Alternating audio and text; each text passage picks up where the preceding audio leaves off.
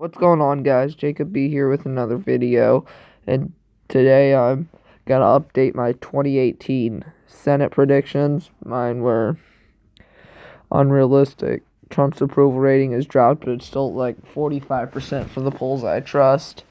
So I guess we're gonna start in the West. Jackie Rosen, popular representative. Dean Heller, pretty unpopular Republican incumbent, but he is the incumbent. He does have the RNC spending for him, but I don't think that's going to be enough when the Republicans have to defend a couple other seats. I just don't see Heller winning re-election. But Arizona, the Senators, Jeff Flake, he's retiring, and the Democrats are most likely going to run Kristen Sinema and over Deidre Aboud. And the Republicans, they have Joe Arpaio, who he's never lost a primary in Arizona, but he would not win that Senate seat. You got Kelly Ward, who probably wouldn't win that Senate seat, but has a better chance than Joe Arpaio. I mean, she was never pardoned. And then you have the one who I think is most likely to nominate once the Republicans get their sense together, and that is Martha McSally, a combat fighter, very popular, very well liked, and I think she'll be the one that the Republicans nominate, and she'll win that seat. So I have Arizona red. Next up is Texas. Barely competitive. Ted Cruz is slightly unpopular, but still has a Republican base. Texas not that competitive. Democrats have other targets, and they have to defend a lot of seats. So I don't really see the Democrats making a big play in challenging Ted Cruz. So I say it's probably going to win it by like 7.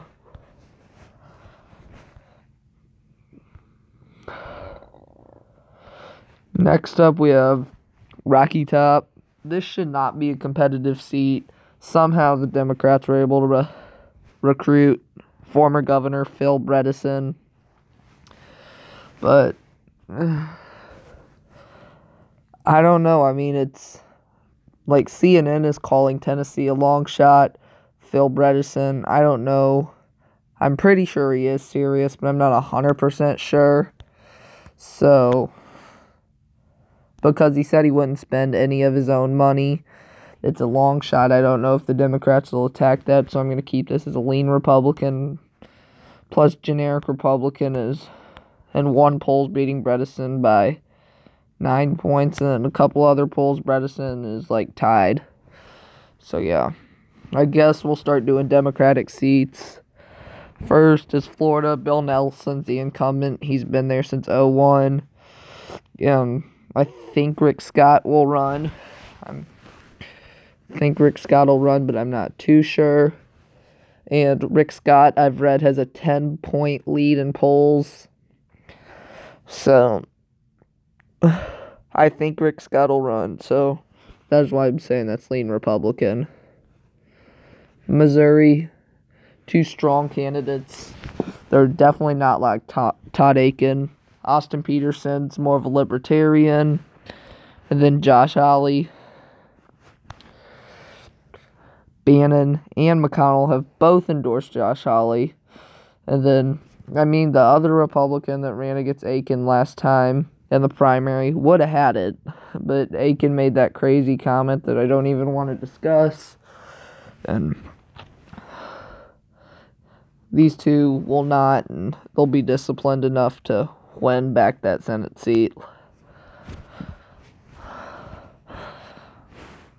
We'll go into Indiana next. Donnelly's another accidental senator.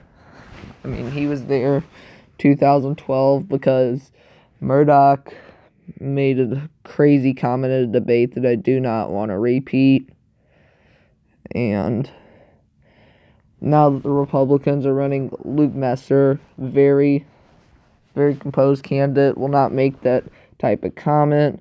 Mike Pence could go campaign for Joe Donnelly. So, I mean, not for Joe Donnelly, for Luke Messer, and that's why I believe the GOP will win that Senate seat back.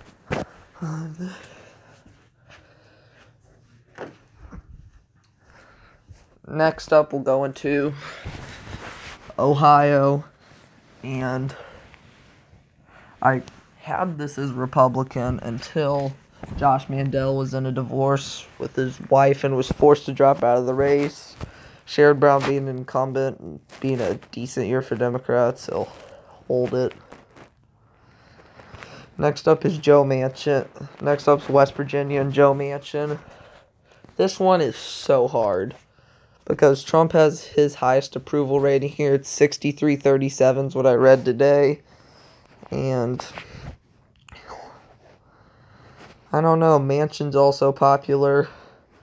Trump's made some comments about Manchin. I don't know what West Virginia, who West Virginia voters will be more loyal to. Plus, there's always that fact that Joe Manchin said that he's not committed to staying a Democrat, so this one's up in the air. I'm gonna say they're more loyal to the president. And Joe Manchin, this could possibly go, may go Democratic, but could also go Republican, so. Republicans in Pennsylvania are running a conservative. I forget his name, but Bob Casey's very popular. But Trump has endorsed the Republican. Neutral candidate. I don't think this is Republicans' top target. I think Pennsylvania is a blue seat. Michigan, I just saw that John James, he's an African American. He could do well enough in Detroit for a Republican. But Stabenow is also popular. She won like 60-40 last time in re-election. I think the GOP will make a play for this.